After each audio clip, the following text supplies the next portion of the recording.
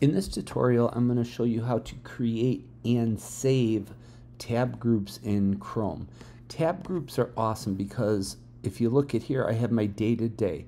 It's housed up here and here. So if I click on it, this is my day-to-day. Here's my Gmail, my calendar, my Drive priority, and then Infinite Campus. I could close this one and I could go to my tab group for cross country. So here's my cross country tab. I click on it. Here's my day-to-day schedule, log into 8 to 18. Here's my roster. Here's my Drive folder. And then here's my weekly communications to parents. So the first thing you need to do is you need to go to a tab, and it's kind of clunky, but what you have to do is you have to type Chrome : / flags. Once you do that, you actually have to search for tab groups. You have to enable it. By default, it's default, but you have to enable it. If you don't enable it, you're not going to be able to save tab groups. And then every time you close down Chrome, they're gone. So make sure you enable it. So what I'm going to do is I'm going to go over creating a tab group for my Art 1 class. So what I'm going to do is open up a tab that I want to see every time. So I just two-finger tap on the keyboard, and I'm going to say Add Tab Group.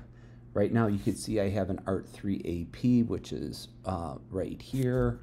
I have a cross country and day-to-day, but I want to add a new group, and I'm going to call it Art 1. I'm just going to color code it green, and then what you have to do is toggle right here to the save group. If I don't do this, every time I quit Chrome, it'll be gone. This won't be here unless you go through that first clunky step of Chrome : / flags, and then you have to enable it. So I'm just going to toggle here, and since I color coded it green, Art, let's spell Art correctly here, Art 1, and I'm going to just enter it. I could take another tab and just drag it right in there, and then you see the outline of the green, and it goes all the way. I could take this, drag it in. So now my Art 1 can open and close, and then it just saves so much space on your tabs up here. But you know what? I want to move them around. The first thing I want to do is look at my day-to-day, and then I'm probably going to go to Google Classroom, and then here's my sketchbook, and then here's my Art 1. I want to show you. If I quit Chrome, and now I open up Chrome again, I have to log in here. They're not up here, but it's not the end of the world. Just go to day-to-day, and then it shows up. And you could close your other tabs if you want. That's just what I had open in another window, actually. So here's cross country. It comes up there. Here's Art 3 AP, and then Art 1.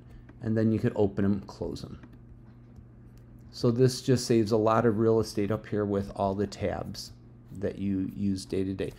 Don't hesitate to flag me down, and I will go over this one-on-one with you if this tutorial doesn't help.